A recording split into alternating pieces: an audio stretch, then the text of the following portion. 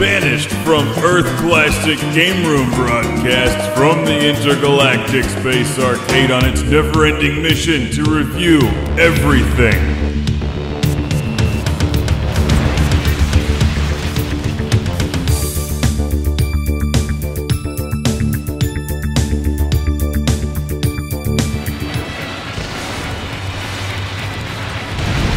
Sam destroyed.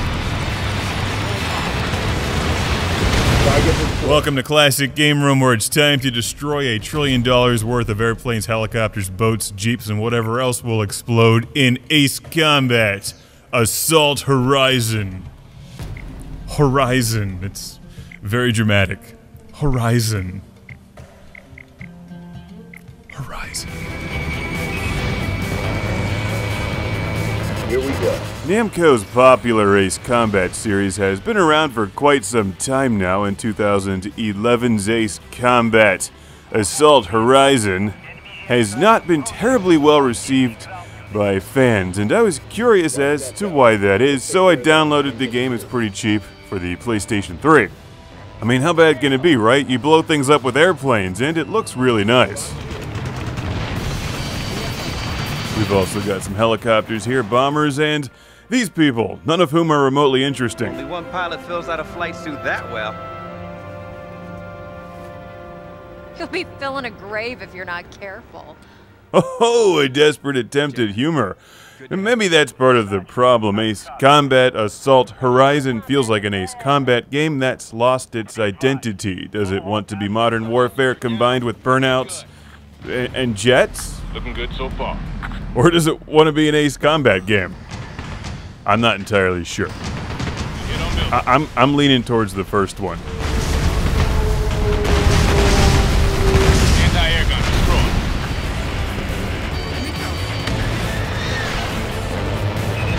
destroyed. This is a textbook example of style over substance, because it looks great for the most part. It sounds really good. The jets are awesome.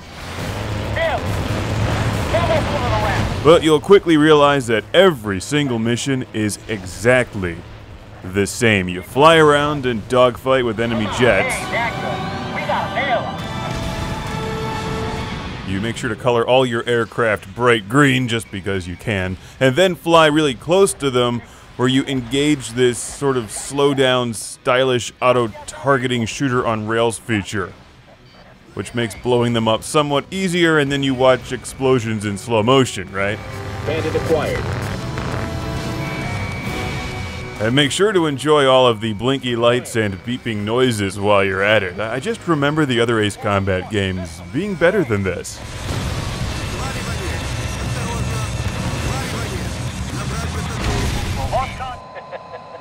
All the way home. Because even though this auto-targeting thing is kind of cool the first couple times, when you've done it 100 times, it's just the exact same thing, over and over and over again. Magic to Werewolf flight. We still have several contacts. And that's really the biggest problem here. Otherwise, it's pretty cool. I think the music is genuinely good. It sounds like a big-budget movie, but it fits the action in the game.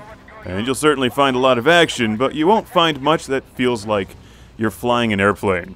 Like, Afterburner has more realistic flight controls than Ace Combat Assault Horizon. Although to be fair, the game plays well for what it's trying to do. You just point in the direction that you want to go, and you go there. Solely to eventually lock onto an enemy target and slow motion shoot it down.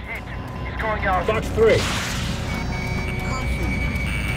Target destroyed. I seriously started to cheer for myself when I could blow up enemies without having to lock onto them. And when an enemy gets behind you, you squeeze both triggers at the same time like a quick time event, fly around behind them and blow them up instead. So if you play this game, which I find somewhat disappointing, it's not god-awful, after a while I think you'll look forward to the helicopter missions because they offer diversity, not really because they're all that good either. I love the A-10 Thunderbolt here. I'd love one of those things in my garage, just to show how dumbed down this is. To strafe ground targets, you lock onto a point and it auto-guides you through a recommended attack pattern. Target hit. Target destroyed. Yeah, I've been on a flight game kick lately. I've played G-Lock, Afterburner, Air Force, Delta on the Dreamcast, and all of those games are better than this. as well as the earlier Ace Combat games, which are better than this. They're better because they actually have some respect for the airplanes. This is like a point-and-click adventure with explosions. And the storyline should go back to Modern Warfare from whence it came. In addition to the storyline, you can also jump into missions with a collection of airplanes that you'll acquire throughout the game. You can color them fancy colors, and even earn some upgrades and score points during arcade-style missions. There's also multiplayer. But if you like the Ace Combat series or arcade-style flight action games in general, I would stick with the older Ace Combat games. Even though you can find this one for a pretty good price these days. It's on PlayStation 3 and Xbox 360. Give the civilian aircraft. Yeah, it looks nice and it's kinda cool at times, but it's been dumbed down past the point of no return, which I think is the actual title they should have given this game.